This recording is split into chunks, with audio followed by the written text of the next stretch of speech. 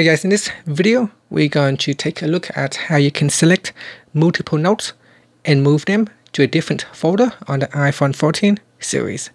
First, swipe up at the bottom to go back to the home screen. On the home screen or in the app library, open up the Notes app.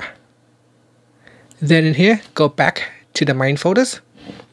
And then open up the Notes folder that you want to move.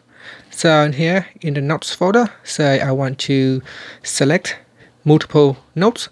So what I'm going to do is tap on the More button at the top here. From the pop-up menu, tap on Select Notes. Next, you can select one note or you can select multiple notes. So select multiple notes in here and then tap on Move. Now choose a folder that you want to move it to. I'm going to select IT Jingles to move them to IT Jingles. And that's it. So now it will move all the selected notes to the IT Jingles folder.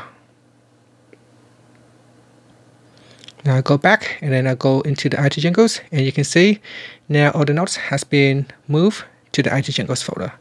And that's it. Finally, you can swipe up to go back to the home screen.